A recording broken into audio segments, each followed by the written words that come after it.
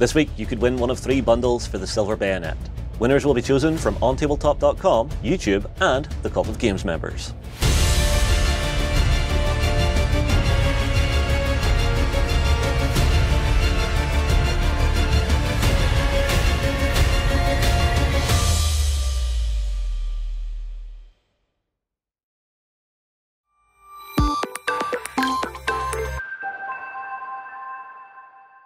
Hello everybody and welcome to 3 Colours Up. In this one we're going to be painting one of the Austrian Irregulars for the Silver Bayonet. So a nice little simple model, great little sculpt, one-piece sculpts are great. I don't paint many metal models and I enjoyed this one quite a lot. So sit down, relax and let's paint it. So to start on our little Austrian guy here, we have quite a lot of detail to play with, and what I'm thinking of is starting with the harder to reach stuff first. So I'm thinking getting his shirt in here.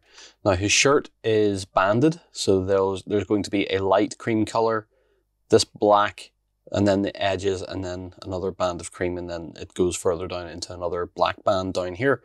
So we're going to do that first. We're going to get the cream color down, and for that we're going to use Wraithbone. And this is just going to be a case of very carefully painting those areas in. But we're also doing this first because it's going to be quite easy to correct with some subsequent steps. So the first thing we need to do is make sure our consistency is what we want it to be. So it's just a case of dipping my brush into the water, into my water pot, and then sort of playing with it on the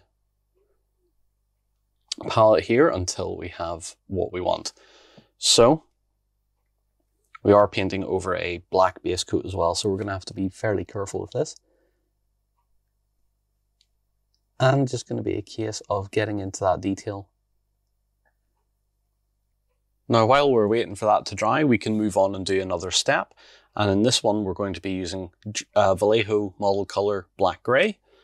Now this is going to be for his hat, and we're also going to do the black banding on the shirt as well.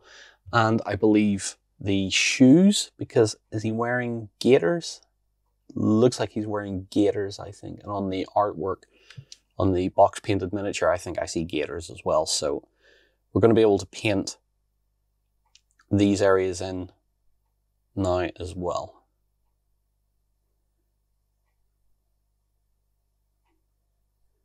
With the black grey now down and mostly-ish dry, we're going to return to the shirt. For this, we're going to use grey Seer.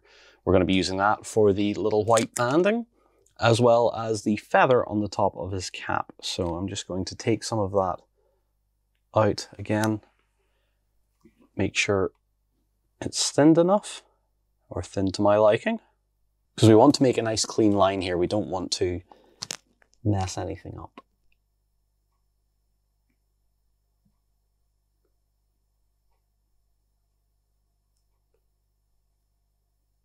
So next up, we're going to tackle the skin, and for this we're going to be using Vallejo Game Color Pale Flesh.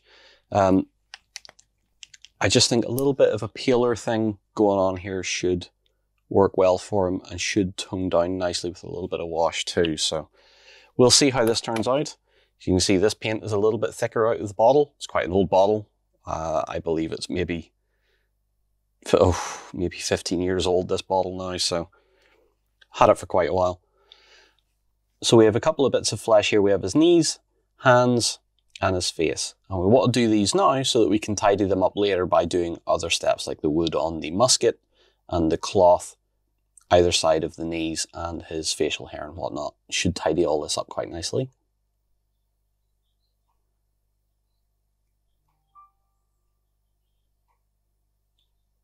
So with the skin done, and everything that we've done so far now fully dry, we're going to move on to our first bit of major clothing. And we're going to do his jacket. And his jacket is in a green, sort of a bottle green on the box, but I want to go something a little bit lighter. So we're going to be using Vallejo model color US dark green. And this, once it has a shade down on top of it, should give us something fairly close to that. Now it already does look pretty good on the palette, so I've also put out way too much on the palette, but we're going to take our brush, make sure it's stirred up well enough, and then we're just going to start applying that to the model as well.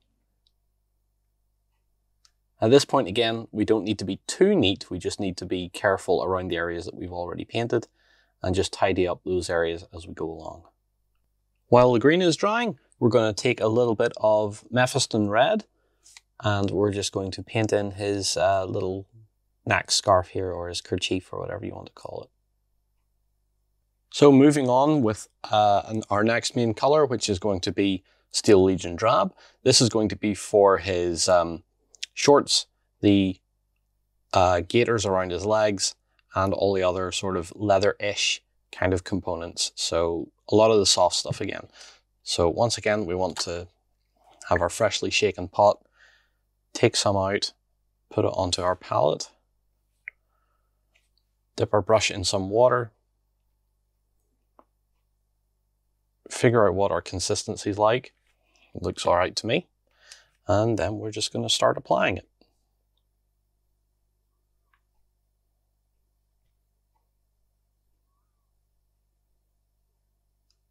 With that brown down, our miniature is starting to really take some shape. Just have a quick swizz around to have a look. We'll be able to tone the backpack and the little pouch a little bit differently later on. But now we're going to move on to the weapon. And for the wood, we're going to use Vallejo Model Color Flat Brown. It's a nice, deep, rich brown. So we'll get that onto our palette, move the bottle out of the way. Remember just to keep tidy and take your time. With the woodwork done, I also went ahead and painted his facial hair, his actual hair, and then on the pouch on his back, what I did was take some of the same flat brown, thinned it down a lot more, and gave it a very light layer of that, just to change the tonality a little bit, you know, all these fancy words. So we're going to move on to the weapons metal, and for that we're going to be using some lead Belcher. Again, we're just going to put some onto the palette. And this really is the only metal work we have to consider. And because it's an old musket, the only other thing that's really there is there's one brass band, I believe, one bit of brand at the end of the woodwork near the muzzle. So it's really just this silver and a little bit of our brass. So we're going to go in and start applying our lead Belcher.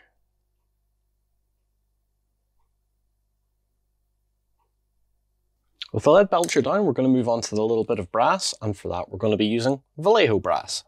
Pretty straightforward, and my nozzle is clogged, so what I'm going to do there is just press down a little bit and sort of just get enough, because it's a very tiny amount that we actually need. So again, brush into water, stir it up a little bit. And this banding is just on the end of the woodwork. It's hard to figure out where on the woodwork it is. So I think we're going to just take a little bit there.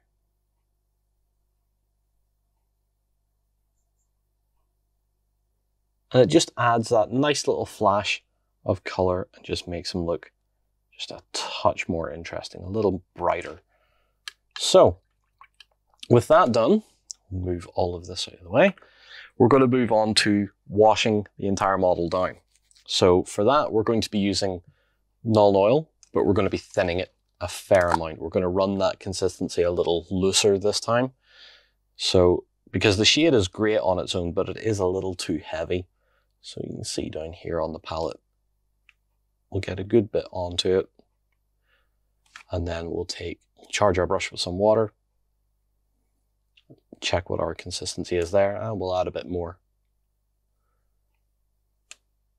Now this is still going to make the model look a little bit dark and a little bit muddy, but running it a little bit thinner is going to help get into the recesses and settle into the recesses. It's going to stay wet for longer, it's going to move around a little bit more, and hopefully pull in the areas that we want it to without staining the model too much. So let's just go for it.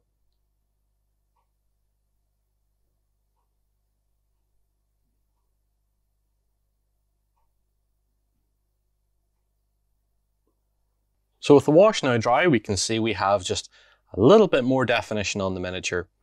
Just looks a little tide marky in places, but that's not too bad. Once there's a matte varnish down on that to finish the model, I think we're on to a winner. So 2 more things I want to do before we wrap up. First, I want to take some Darkoath flesh.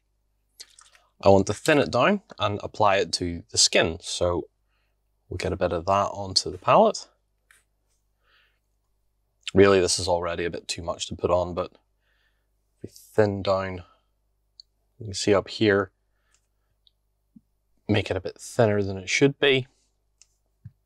And then we will apply that to the skin.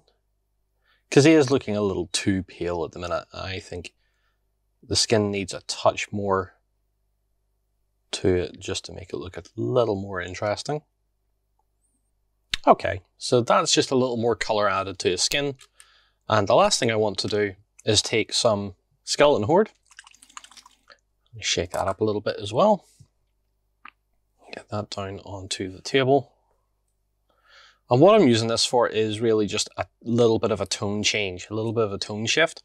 So I'm going to apply it to his shorts.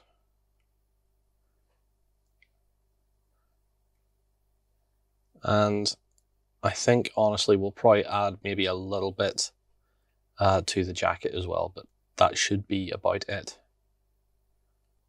With our base painted and a little quick coat of matte varnish, our little Austrian Irregular is finished, and I think he looks rather charming. Now, I did follow the box cover, or the box image, a little bit.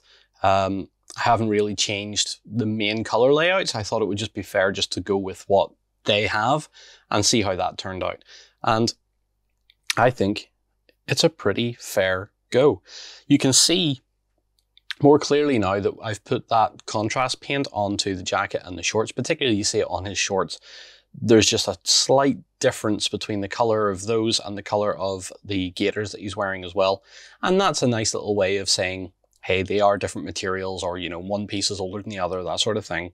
And it just looks like you've painted them, you know, slightly different tones rather than just tinting one that's already been there. And it's a nice little way of going, I've done too much of this color, let me change that with something. And contrast paints and shades, mostly contrast paints in general, actually help a lot more with that, sort of change the tone of something, make it look a little different. All in all, a very charming little miniature, a lovely little sculpt. It's not often I work with metal miniatures, but when I do, it always seems to be, there's a lot of soul, there's a lot of heart put into the sculpting of them, and you know, these are no different. The Silver Bayonet and range in general is just really, really tidy. So that's it. As always, thank you so much for watching. I hope you've enjoyed it. Maybe learned a couple of things along the way. If not, hey, let me know in the comments. If you have anything to say, let me know in the comments. And until next time, take care, stay safe, and see you again very soon. This week, you could win one of 3 bundles for the Silver Bayonet. Winners will be chosen from OnTableTop.com, YouTube, and the Cult of Games members.